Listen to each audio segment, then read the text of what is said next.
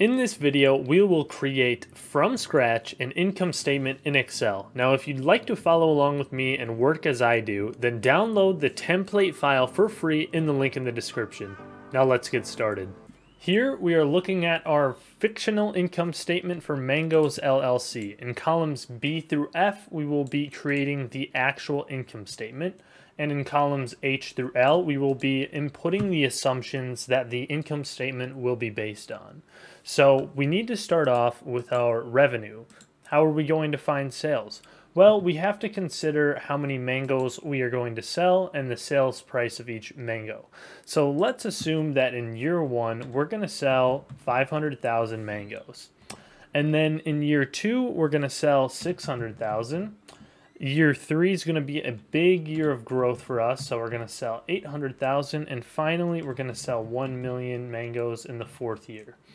And then we need to consider how much is the mango sales price. So what are we selling each mango for? So we're going to have to make an assumption here. Let's say that each mango we can sell for $1.25.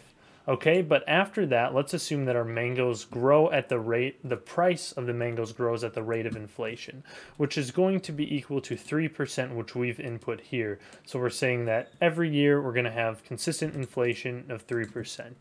So we'll say that for the year of 2023, the sales price of a mango is just equal to the price from the previous year, times 1 plus the inflation rate for that year. We can drag this column to the right using the little crosshairs in the bottom right corner. And so we'll see that the mango sales price is growing each year. And so for the revenue, we're going to say that our sales is equal to the number of mangoes that we sold that year multiplied by the sales price per mango. And we can drag that formula all the way to the right again.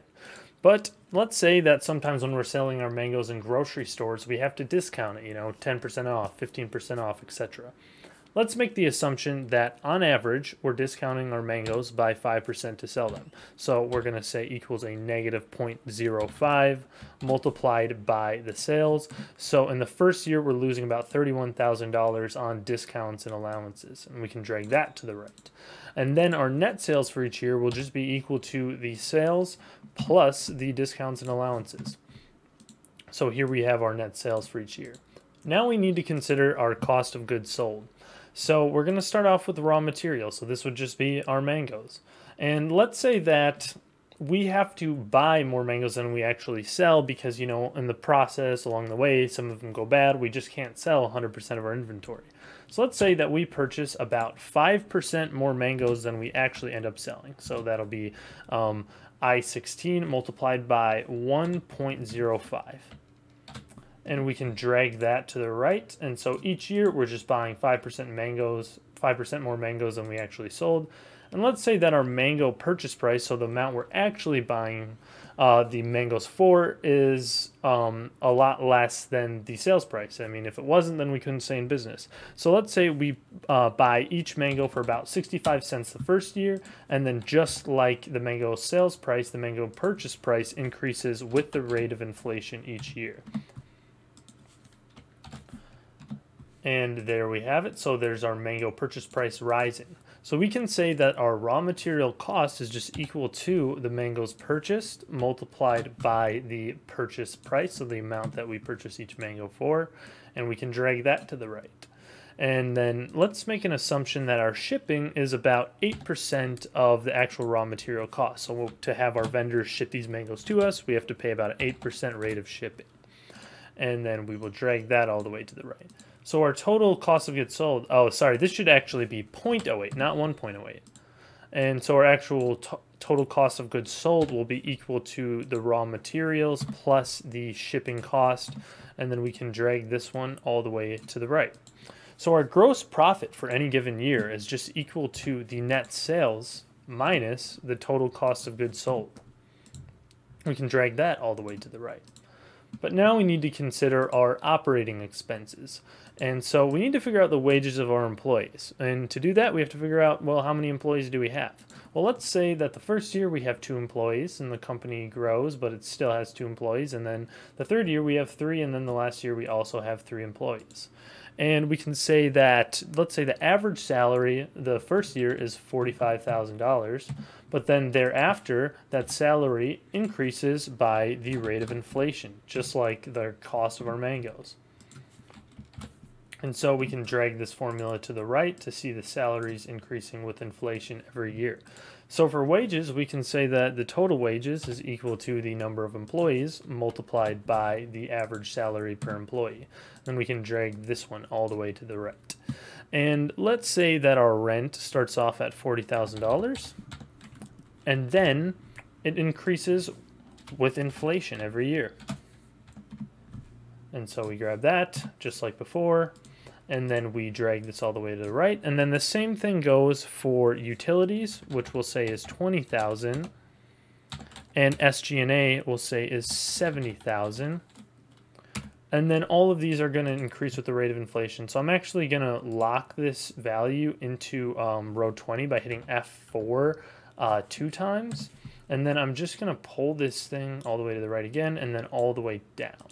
Okay, so now we can see that all of these increase with the rate of inflation. Now we need to sum all 4 categories to get our total operating expenses.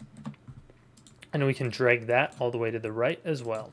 And then in order to calculate EBITDA, which is just earnings before interest, taxes, depreciation, and amortization, we just take the gross profit minus the total operating expenses. So this will give us our EBITDA for each year.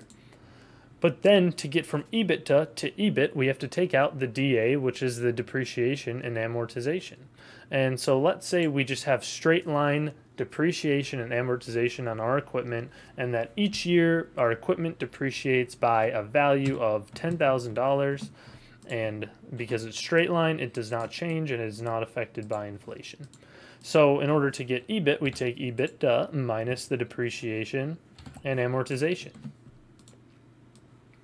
And then we can go down to find interest paid. And let's say we can make a similar assumption that interest stays the same every year, but this time we're going to assume that interest is actually $15,000 a year, and it does not change because we just took out a loan to start this business, and it has a fixed payment each year.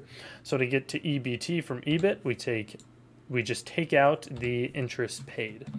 So we're going to see that the first year we're operating at a pretty heavy loss. So we need to figure out income taxes to get to net income. Well, in order to do that, we have to make an assumption about the tax rate. Let's say that the tax rate is just a standard 35%, and the tax rate is expected to stay the same every single year. Okay, so then our income taxes will just be equal to our EBT multiplied by the tax rate for that year. And then we can drag to the right. And then in order to find net income, we just take EBT minus the income taxes. So the first year that actually is a benefit for us, and then all the following years it hurts us. And now we have our completed net income statement. We can see here on the bottom that in the first year we're actually losing money, we have a negative net income, but the next 3 years we're actually making money. But the way that we've set up this income statement with all these formula-driven values, we can actually make changes because it's set up dynamically to see how our income or our net income will change if we have different parameters. So let's take a look at this year, year 3, and the year 2024, for example. We're set to make about $50,000 and pay $26,000 in income tax. Well, what happens if we add a 4th employee? Well, we can see how now we're only going to make $18,000, but our income tax is less because we had lower EBT. Now let me change this to 2. Now we're making nearly $80,000. So at any point along this income statement, we can make changes and see how those changes will flow through to the bottom line. I hope you got some value out of this video. Now, if you'd like to download the completed file I made in this video, check the link in the description for the file marked complete.